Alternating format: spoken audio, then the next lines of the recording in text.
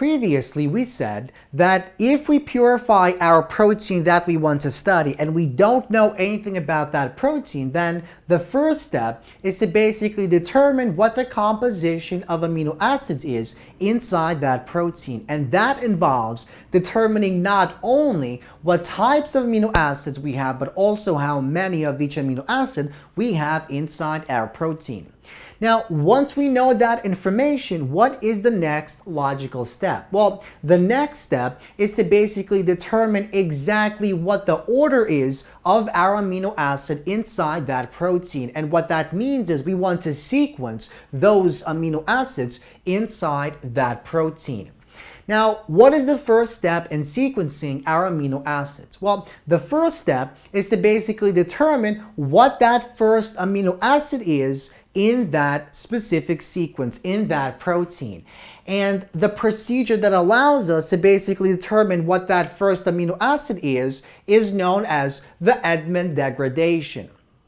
Now, to demonstrate how the Edman degradation actually works, we're going to begin by assuming we know what the sequence of amino acids is. But in your protein that you're going to be studying, you don't know what that amino acid sequence is. And that's exactly why you want to use the Edman degradation process. So in our hypothetical example, we're going to use the same exact protein that we used previously. So alanine, arginine, phenylalanine, glycine, aspartate, and glycine. So once again, I give you the exact sequence to basically demonstrate how this procedure works. But normally, you're not going to know the sequence of your proteins. So let's begin with step one. So in the first step of the Edman degradation, we want to basically label that first amino acid. And the way that we label that first amino acid is by reacting it with a special molecule known as phenyl-thio or phenyl isothiocyanate. Now, the structure of phenyl isothiocyanate is this structure here. Now, what's so special about this molecule? Well, it turns out that if you react this molecule with our polypeptide and the alpha amino group does not have a positive charge, then this will react with it to basically form a bond. It will attach to this uncharged terminal alpha amino group. So if we draw the structure of our 6 amino acid polypeptide, this is what we get. So we have alanine, we have arginine, we have phenylalanine, we have glycine, we have aspartate, and we have glycine. So this is the beginning and this is our end. So if this nitrogen is not charged, then the phenyl isothiocyanate will react with this and bind to it, and this will label it. So the reaction basically forms this product as shown. Now, if you want to know what the reaction mechanism is in this particular reaction, I'll link you above and you can check that reaction mechanism out.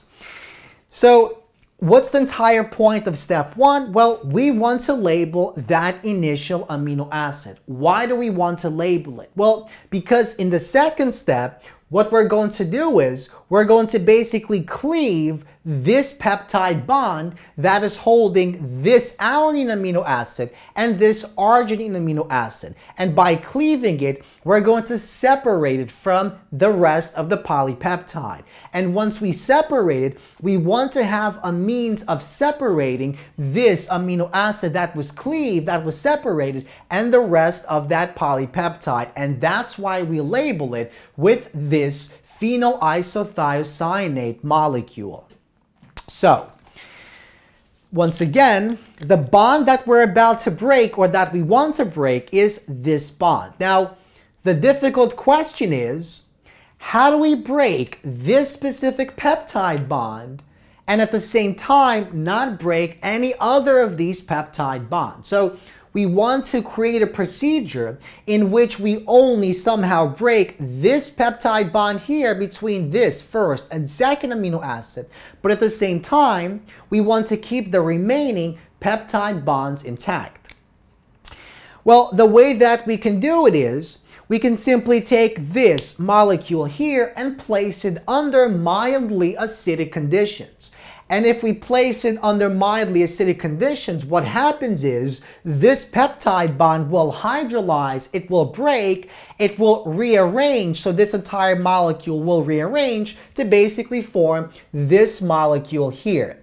And this is known as PTH amino acid, where in this particular case, because this amino acid is alanine, then that means this is PTH alanine. If this amino acid was something else, let's say glycine, then this would be PTH glycine, and so forth. So in the second step, we were able to break that first peptide bond while keeping the other peptide bonds intact. And so now we have this labeled amino acid, the PTH alanine, and this remaining polypeptide that now consists of 5 amino acids. And by using a chromatography technique, and because this is labeled, we can separate this and then determine what this amino acid actually is. So the Edman degradation process is very useful because it gives us a systematic approach to basically cleaving that first peptide bond, and no other peptide bonds are cleaved within that polypeptide chain. Now, the Edman degradation process is even more useful. How? Well, let's take a look at the following 2 molecules. So once we isolate this molecule and remove it, we have this peptide bond left. Now, we don't know what the sequence is of these other amino acids. And so what we can actually do is, if the polypeptide isn't too long, as it is in this case, so if it's about 50 amino acids or less, we can actually continue that Edman degradation process. We can repeat it over and over and over until we get every one of these amino acids. So if we take this 5 amino acid polypeptide and we repeat the Edman degradation process again, then we'll be able to remove this amino acid here, which is arginine. So we know that this is alanine, and then we repeat it a second time, and now we know it is arginine. And after we repeat it a second time, we're going to get this peptide that contains 4 amino acids, and we continue it over and over until we get all those amino acids. And this is shown in the following diagram. So once we carry out the Edman degradation process the first time, we can repeat this procedure 4 more times to basically determine the entire sequence of amino acids. And this is shown here. So this peptide here is this peptide here. So we have arginine, we have phenylalanine, we have glycine, we have aspartate, and we have glycine. So we take this, we mix it with our phenyl isothiocyanate, we label it in step 1, and in step 2 we remove it. So we basically form the PTH arginine, and then we isolate that and determine what that amino acid is, and then we take this 4-membered amino acid polypeptide, and then we repeat the Edman degradation process a 3rd time, then a 4th time, and a 5th time. And at the end, we basically know exactly what that sequence of amino acids is in our polypeptide chain. So this process is a very, very useful process because it gives us a systematic approach to cleaving a specific peptide bond